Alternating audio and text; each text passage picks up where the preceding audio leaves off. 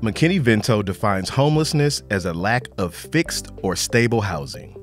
Currently, 1 out of every 4 students at St. Louis Public Schools meet that criteria. Today on The District, we sit down with Students in Transition Liaison, Dr. Diedra Thomas-Murray, to discuss the resources available to families in transition and how students can gain access to a stable educational environment.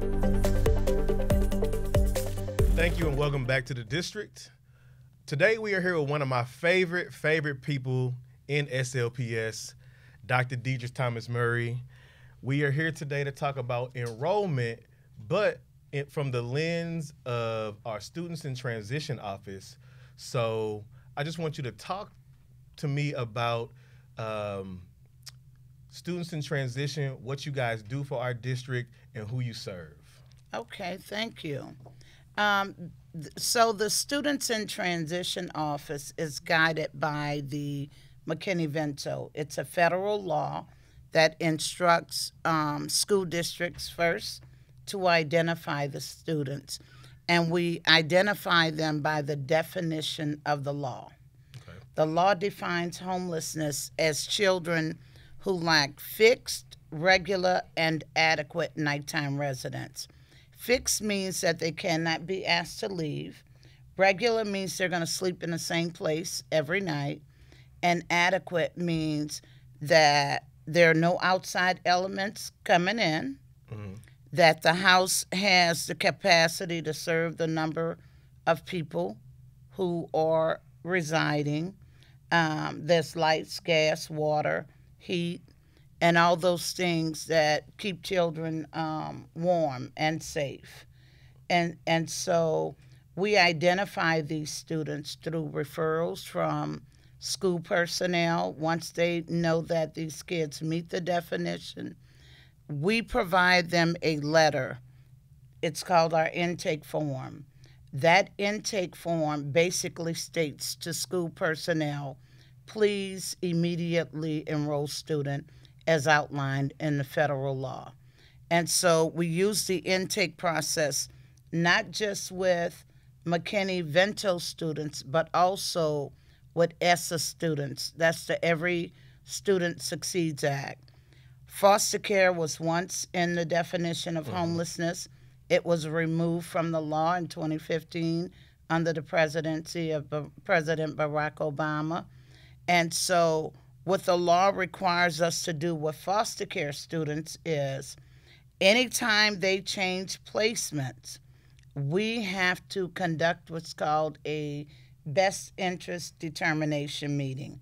And so that meeting consists of the children's division worker and the liaisons from the attending districts and the residing districts. And so prior to establishing those meetings, we ask questions like, do they have a 504? Do they have an IEP? And that falls under IDEA. And so I don't mean to interrupt. So you ask those questions to who now? So the meeting consists of the children's division, the liaison from the attending school, and the residing school. So we ask those questions to make sure when we make an educational decision, they haven't violated the Safe Schools Act, and if they have an individualized education plan, which we know as an IEP, we want to make sure we have the capacity to provide the support and have the right people at the table. So an intake is used with that process as well. The foster care, the children's division worker, completes that form. They complete it, send it back to me, I sign it, and make sure that the school social worker, the residing district, the attending district, and children's division is included on that email. And basically the letter says to enroll the students. And so the goal of the law is to ensure that they have seamless access into schools and that children aren't waiting to get enrolled because we failed to educate them about the process. So the reason I asked that question of who you ask those questions to is because it sounds like we're trying to make sure that the process to enroll in school is as seamless as Right, possible. right. So if you have someone that might not have access to their child's IEP paperwork, or maybe not even know what IEP is or a 504 is, Right. that you have the right people in the room that you're asking the right questions to, so that on the first day of school or whenever that child goes to school, that all of the things that needed to have happened behind the scenes have already happened. Correct. Okay. And so we share those documents. If it's a SLP student in a surrounding district, we make sure that our students' IEP is shared with the other school district and the children's division worker prior to the meeting. So everybody is looking at the same thing, seeing the same thing, and just making a child-centered best interest decision. So if I'm new to St. Louis, or let's just say new to SLPS, I'm a parent or I'm a guardian and I have a child, and I know for a fact that I am unhoused or I fit the McKinney-Vento definition, or maybe I'm a foster parent. What's the first thing that I need to do to get my child enrolled in SLPS from the lens of your office? Okay, so enrollment takes place at schools. What the Students in Transition Office does is we provide them with a letter instructing schools to enroll them. We encourage families to come down to our office because we like to conduct what's called a needs assessment. Mm-hmm. So if they're lacking supplies, hygienic supplies, uniforms, just basic needs, we want to be able to make sure that when they start school, they start with all those items. So if a family comes down to 801 North 11th Street, St. Louis, Missouri, 63101, to see you and your team about getting the letter or anything like that, do they need documentation? What do they need to bring in order to get the ball rolling? So we encourage them to have documentation, but a part of the law says they have 30 days to get those documents. Okay. And the 30 days do not start until the Students in Transition Office is notified and made aware that there's a problem or that the student lacks those documents. That can be immunization, birth certificate, what have you. In many instances, it's proof of guardianship. And so under the law, we have it referenced students as unaccompanied youth, and those are usually students who do not have parents, or parents may be incarcerated, deceased, what have you. Our goal is to make sure they have seamless access. So even if they do not have a legal guardian, they have the right to immediately enroll in school. Okay. When they come into office, they're here, you do a needs assessment. What other sort of resources? So you talk about trying to get those documents. Does the Students in Transition Office, do you assist them with trying to track those documents down? Yeah. So once we're aware that they do not have those items, we assist with applying for birth certificates. Okay. Or we lack them with agencies who offer those supports. Okay. What are the sort of resources that parents may need for enrollment? We're talking about maybe uniforms or things.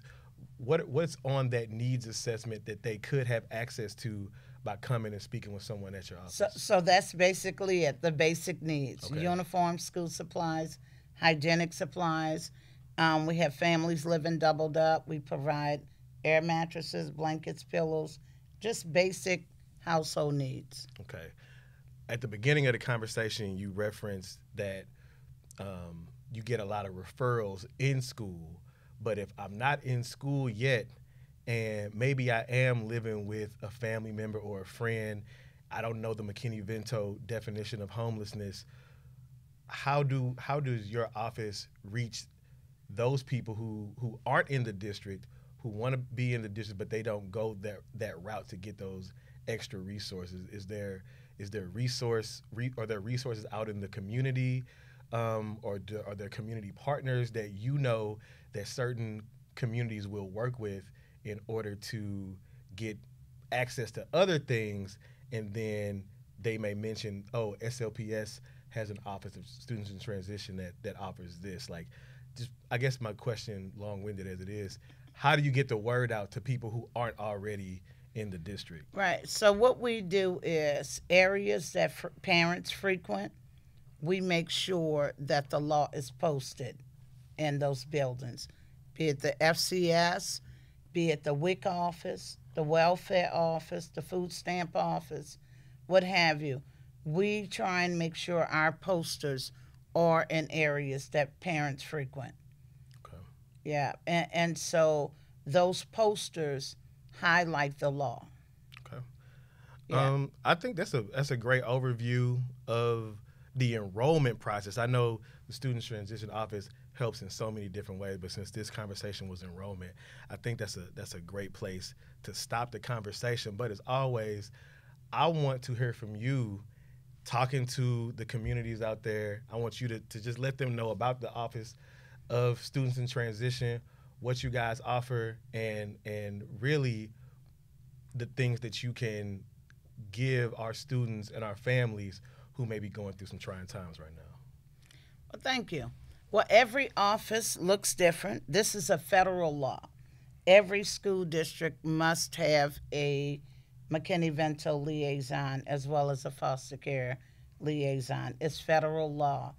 Our office looks different, probably because I came here homeless, and there were so many things lacking, and because I knew the law and the spirit of the law, I tried to make this process as seamless as possible. It's frustrating when you're navigating systems and you connect with folk who are clueless about what you're going through. And sometimes people bring judgment. They don't understand that every time you become unhoused, it's like starting all over again.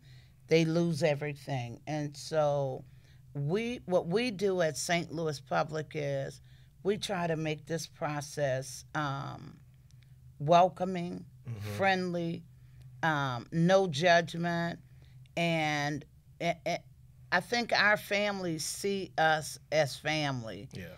And just a resource for them. It's not that we're waving some magical wand. We're building relationships, and many of them are lifelong relationships where students come back, parents come back, in many instances just to say thank you. Our goal mainly is to ensure they experience academic success and have access to resources as their non-homeless peers. For sure. If someone were to see this podcast, this video, and they may be going through a hard time in life right now, how do they reach out to the Office of Students in Transition to get assistance? Yeah, well, we're going to encourage them. Our main number is 345. Well, let me start with 314. Yes, ma'am. Because I know you got all them new area codes. But 314-345-5750 is our main line. And we're located at the Board of Education. And I think you gave the address in the beginning. 801 North 11th Street, St. Louis, Missouri, 63101. Right.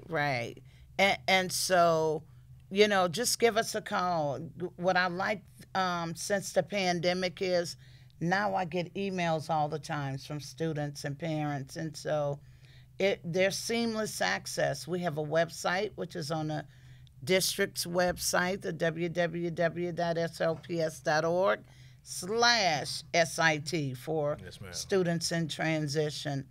And we just want the families and the community to know that we're a support. And if we hear the news first, be sure to update your email because, Cheryl Van Oy always assists with that email blast.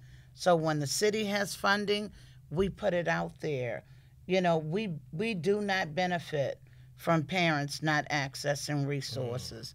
When they get what they need, children come to school prepared to learn. And that's what it's all about. Right. Always, that's great information. Dr. Thomas-Murray, thank you for giving me your time Thank you for watching us, and we'll see you guys next time.